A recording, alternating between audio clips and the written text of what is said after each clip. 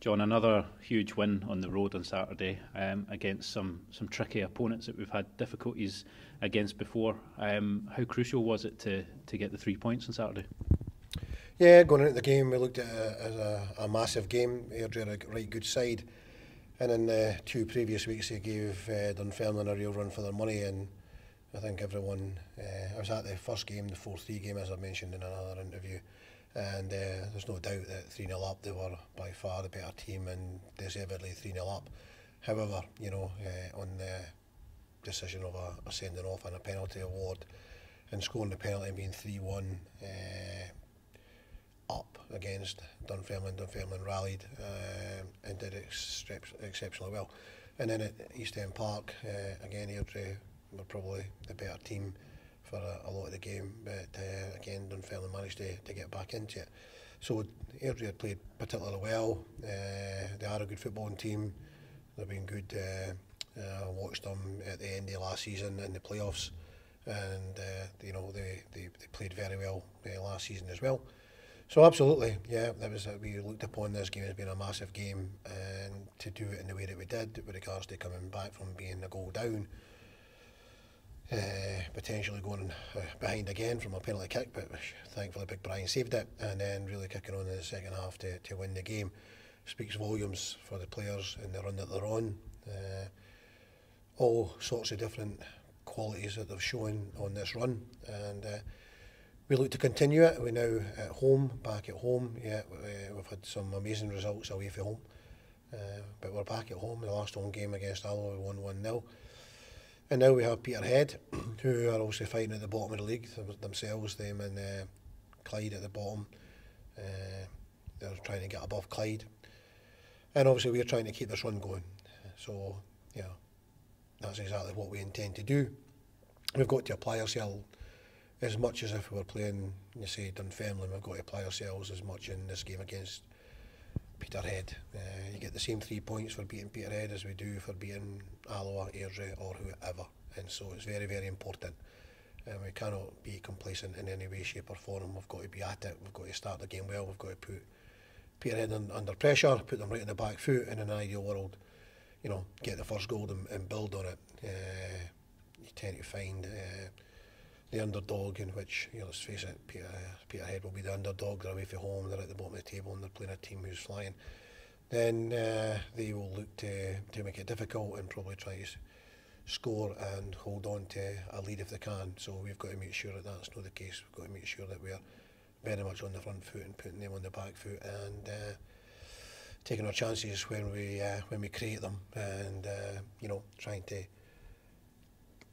trying to kill the game off as early as possible, albeit that on the other hand, we still need to be patient, and it doesn't really matter in whatever minute it is when we win the game, as long as we play well enough and perform well enough and take our opportunities when they come to win the game.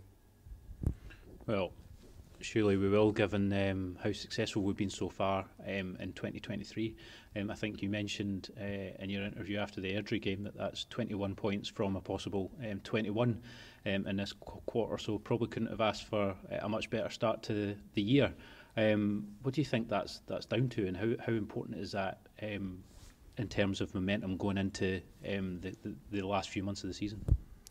Well, just clarifying that, because obviously some people look at the game of the Alloa game. The Alloa game was from the previous quarter, so actually in this quarter of 9 games, we've played 7 and we've won these 7 games. That Alloa game was from another quarter. So yeah, no, it's an amazing form that we're in. It is. We've got an opportunity now to make it 24 points out of a possible 24. We're at home. We want to make sure that we do that. It's been important from our last game of last season at home against Queen of the South, where we went out here. The run started basically then, and it picks up momentum. And as a group, the whole football department, very much enjoying the work that we're doing. We're enjoying winning games. We're enjoying each other's, our company, our training. The dressing room is buzzing, everyone's on a high, and we want to try and keep that going for as long as we possibly can. So the focus is very much now on Peterhead. They're the next team that we've got to play. and they stand between us and 3 points, and we are going to be very much after the points to take us into the Dunfermline game on a massive high. And going into that game, I know you mentioned Brian Kinnear and how well he did when he made his debut against Airdrie. And I've spoken to you over the last few weeks about certain players stepping up and giving you a bit of a selection headache. Possibly one more player to add to the mix there, given the performance he had against Airdrie. Yeah, absolutely. And as a manager, that's what you want. We do have a headache, with regards to a number of players who are doing exceptionally well. The whole team's doing well, but the subs that have been coming on have been doing well. And that's great. That's fantastic. You'd much rather have that problem as hitting your head against a brick wall because you can't find out a winning solution or a winning formula. We've got so many different winning, formulas. So we look for another one against Peterhead at the weekend. Yeah, I mean, Brian was excellent, as I said, on Saturday, and also said that I'm delighted that we've got two really good goalkeepers. I'm delighted that we've got so many attacking options. I'm delighted that, our defence is, it's been doing particularly well. The midfield players have got loads of attributes, both in attack and in defence, so I'm really happy with the squad in general. Our bench was very, very strong. We have got no new injuries. We don't have anyone back from the three players that we're waiting on now, which is Ryan Williamson, Paul Watson and Ola Lowell. So, they're progressing.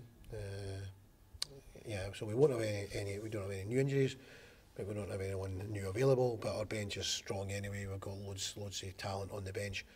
We've got two games very, very close. Game on Saturday, game on Tuesday. And we're probably going to need everyone that we have within the squad ready to play their part.